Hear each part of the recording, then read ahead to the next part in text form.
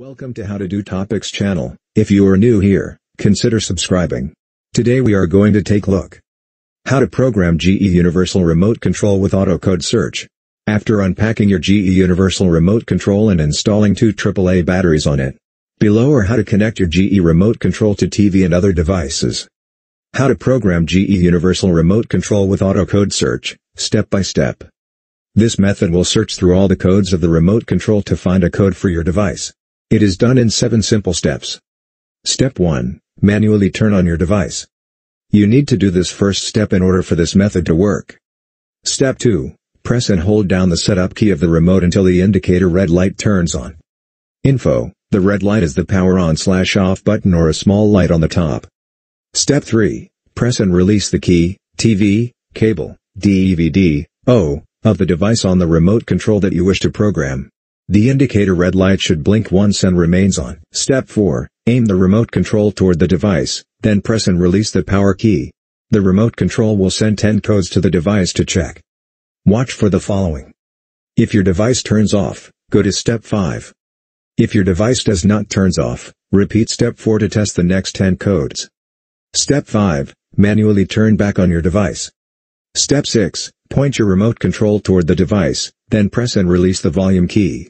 The remote will resend the first code of the 10 codes from step 4. The indicator light will blink once and it will remain on. Watch for the following. If your device turns off, you have found the code for your device. So, press and release the same key, TV, cable, DVD, O, that you pressed in step 3. This action will store the code in the remote control. If your device does not turn off, you should continue to press and release the volume key to test the other 9 codes from step 4. Important note, make sure to wait at least 3 seconds each time before pressing the volume key. This will allow the device to respond to the code. When the device turns off while you are doing that, this means that you have found the code for your device.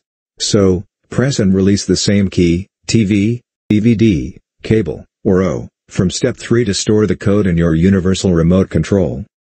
Step 7. Turn on the device with the remote control, then check the other keys of your remote control to see if they work properly. If the other keys work, therefore you are done. Congratulations.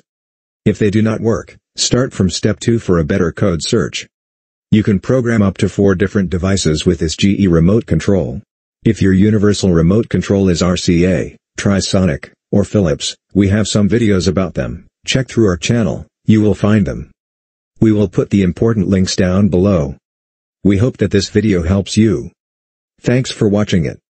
Do not forget to like, share, comment, and subscribe down below. Bye.